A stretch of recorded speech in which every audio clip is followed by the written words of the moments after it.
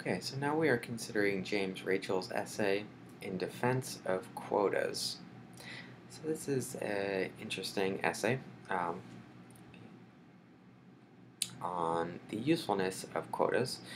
Rachel's, of course, notes that quotas are one of the least liked policies by many people, but he does provide a very interesting defense of quotas. So first thing he notes is that a quota is very different from a racially sensitive policy. So a quota requires a very specific number of people from various groups to be hired for a position or let into a certain college, whereas a racially sensitive hiring policy just requires that the people doing the admissions or the hirings consider race as one factor out of many, but there's no specific requirement to um, hire a certain number of people. Okay, so he starts with a very interesting example, one which is not a morally charged one, so it comes from the social psychology literature. And this is to illustrate a point that we all have unconscious biases, so a very useful exercise. If you want, you can take out your computer or open a new window and search implicit association test, and you can see your various biases in various categories like race, religion, things like that. So we are all biased, and I do recommend at some point taking the implicit association test, so you can see that for yourself. It's a test designed by social psychologists. Anyhow, to illustrate the point, the way he does it is he provides us with some research in an area that's not emotionally charged for most people, which is the fact that we are all subconsciously biased against people that are short. We think less of short people. We think they're less competent, and they're less likely to get hired, less likely to earn as much money, less likely to be very successful. Well, so here are some statistics. All right. He quotes a study that showed that when trying to distinguish between identical candidates who only differed in their height, so people were looking at resumes, they were exactly the same except one said 6 foot tall, the other one I think it said 5'6" or something like that, or 5'7", or some particular height that was less than 6 feet tall. Only 27% recognized they were equally qualified. 72% thought the taller candidate was more qualified, and they had the exact same qualifications. That's a pretty powerful bias right there. This is an interesting statistic. The average difference in starting salary between tall and short librarians was 3 times as much as the average difference between those who graduated in the top half of their class and those who graduated in the bottom half. So, being a tall librarian gives you a much better salary than being graduating the top half of your class. Another interesting statistic, only 2 presidents in the history of the United States were shorter than average. Okay.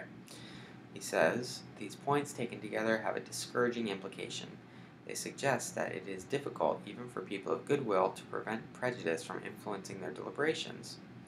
If I'm prejudiced in ways that I do not fully realize, and if I'm skilled, if I'm skilled at coming up with reasons to justify those decisions that such a prejudice leads me to make, then my good intention to think objectively, no matter how sincerely I want to do this, may be depressingly ineffective. Alright. So, to illustrate this point, he has a thought experiment, which he calls his widget thought experiment. So, you're the owner of this company, you hire someone who is the vice president for widget procurement, and you say, okay, there's these 2 factories that make these things, widgets, just some random thing. I want the 10 best ones. We need 10 every year.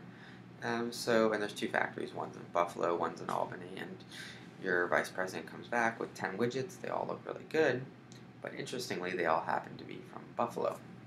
And you're like, well, that's all weird. Oh well, same thing. And you know the factory in Albany makes good widgets. So same thing happens the next year. All the good widgets came from Buffalo, all 10 that were chosen. So what you start to think, because you know that the factory in Albany makes widgets that are just as good. Now, the odds are you'd get 5 from each. Now, that's not going to happen each year. You might get 7 and 3, or 6 and 4, or maybe 8 and 2 some years, but you should, on average, end up with 5 from each, right? And it should go back and forth. Okay, so what he says is, if there's a scenario like this, and then you find out that the person who's picking the widgets is from Buffalo. Now, it's not that she was doing a bad job intentionally, but she just had this unconscious bias. So Rachel says what you would do best, you'd get better widgets overall on average if you said, okay, bring me the 5 best widgets from this factory and the 5 best widgets from that factory. The problem isn't that your vice president of widget procurement can't pick out good widgets. The problem is that she's unconsciously biased. So if you say, bring me 5 from this factory, 5 from that, she can actually do a good job of picking out the 5 best from each factory. And what's going to happen is you'll overall get better widgets. The interesting thing, so you might think, well, say you institute this system, 5 from here, 5 from here, you might end up with a scenario in which a widget that you did pick is worse than one you could have picked. So maybe the 10 best would have included 6 from Buffalo and 4 from Albany, but instead you've got 5 from each. Now you've got a scenario in which you have one from Albany that's not as good as the one from Buffalo you could have chosen if you didn't have the quota system.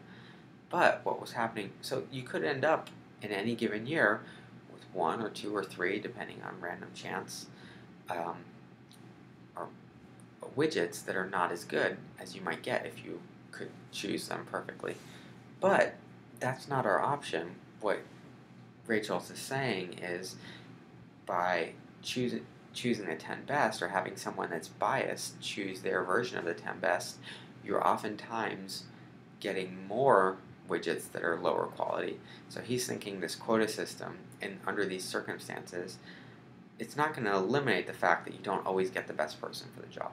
That's just a fact of life. It doesn't eliminate that possibility, but what it does do is it reduces it as much as possible. That's the way he's thinking about it. So Rachel's is making an interesting argument for the use of quotas, and quotas are actually something that are seldom used. Affirmative action hiring policies generally don't involve quotas. They're more racially sensitive than quota-based, but he's making an interesting argument here for how quotas make a certain degree of sense. And he's not talking about like using them to make up for historical mistreatment. He's just talking about it in terms of he's thinking it's bad when the best person for the most qualified person doesn't get the job, and because that's bad, he's thinking a quota system prevents that. So he's thinking about a quota system that's preventing a certain kind of injustice. People who are against affirmative action quota type programs think, okay, well, what they do is they give the job or the position to a person who's less qualified. Rachel's is actually arguing the opposite thing, which is somewhat interesting and maybe makes sense under certain circumstances. He does have a list of circumstances under which he thinks it makes sense. He lists 5 things.